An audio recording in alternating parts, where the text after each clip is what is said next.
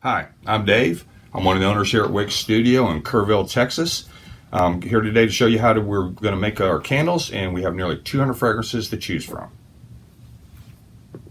Okay, first we're going to assemble the wick, which is 2 pieces, where we put them both together.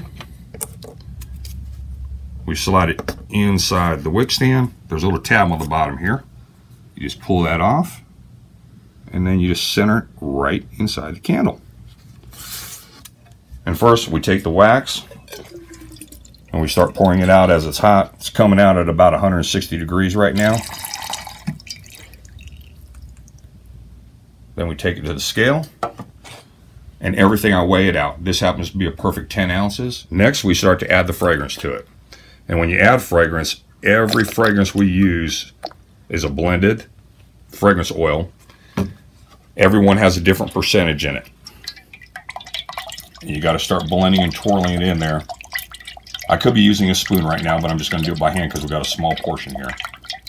Now we start to gently pour into the glass until we get it to the proper height. Now on this one, it's going to have a glass lid that inserts in the top, so we need to leave a little bit of room on the top. Now we sit back and wait about 4 hours for that to gel up, and we got ourselves a candle.